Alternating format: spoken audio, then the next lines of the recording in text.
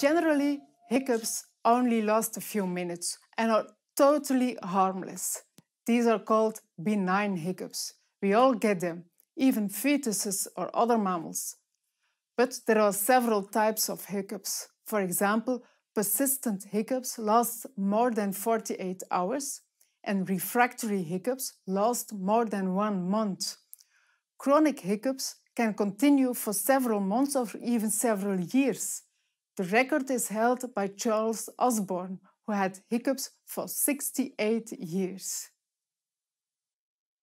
The causes of hiccups are similar to those of burping. They can be triggered by the consumption of fizzy drinks, an excessively large meal, eating too quickly, or swallowing air while eating. All of these things cause gastric distension or stretching of the stomach.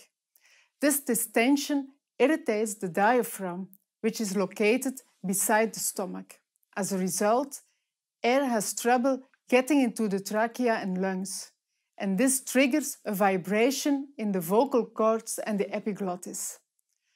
The medical term used for hiccups is diaphragmatic myoclonus.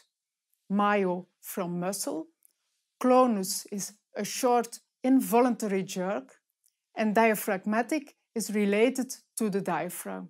So this literally means short involuntary muscle jerk of the diaphragm.